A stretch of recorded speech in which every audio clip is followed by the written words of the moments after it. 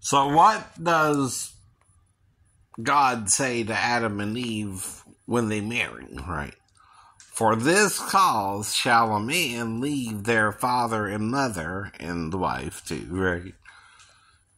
And cleave unto each other, and they two shall be one flesh, right? So who's the father and mother of Adam and Eve? But God, right? He made two from one and took bone and flesh from Adam to make her, right? You can only do that if Adam was a hermaphrodite, by the way. Who's lying to you? Satan? Men?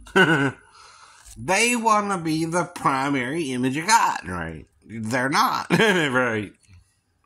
They're the secondary image. They're the middle image. They're between the androgynous and the female.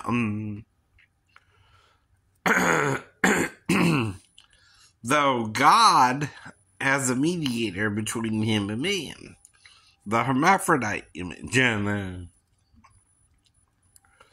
Now, it also makes sense if the angels did sin in Genesis, up to Genesis 6, right, and became human, right, and had sex with the daughters of men, whoever they chose, right, that would put the hermaphroditic gene in with the male and female gene.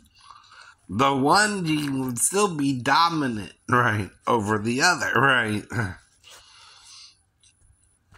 So, like I said, the natural, right.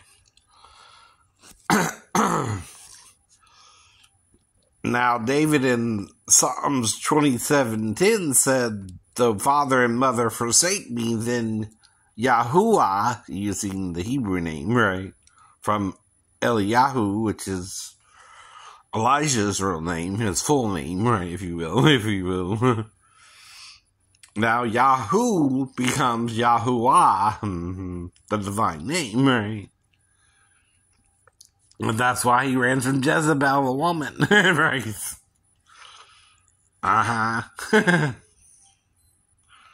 He understood Yahuwah. You don't. You can't even say it now for some reason, right?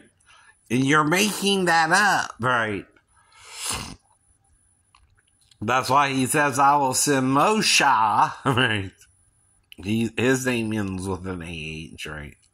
M, either S-S or S-H-H, right? There's 3 letters to Moses' name, right? And same in the Greek, except the O, right, is an actual letter, right.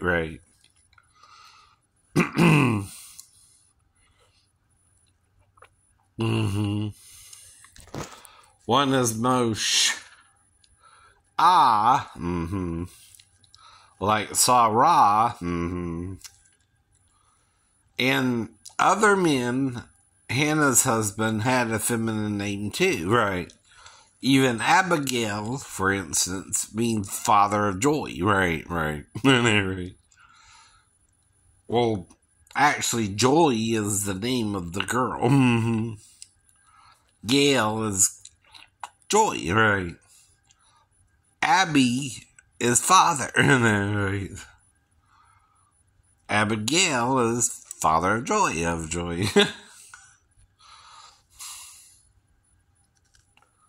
And that's just a simple name study into the Hebrew, right? And Deborah and Huldah, which has to do with the weevil for some reason, right? Now, Huldah taught the men from the Torah, from the college, from the Mizrach, right? Or somewhere.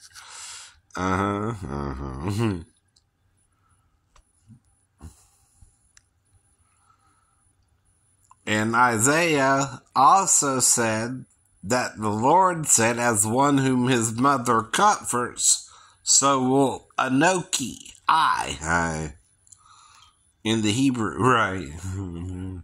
Comfort you.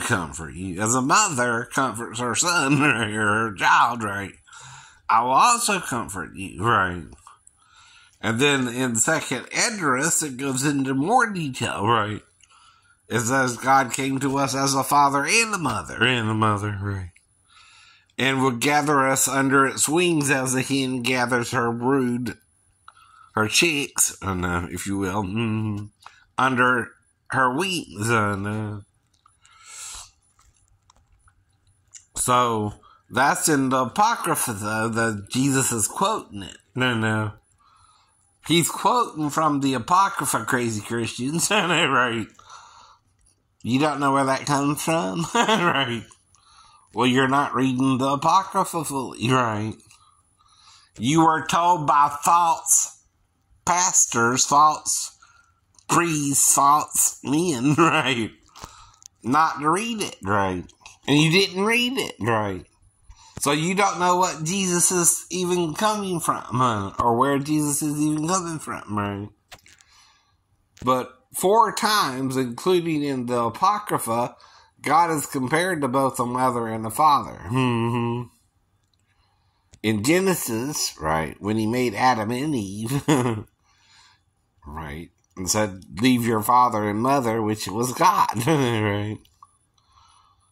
Because he made two, right, and 2 from 1. If I have extra flesh, I'm not the same with that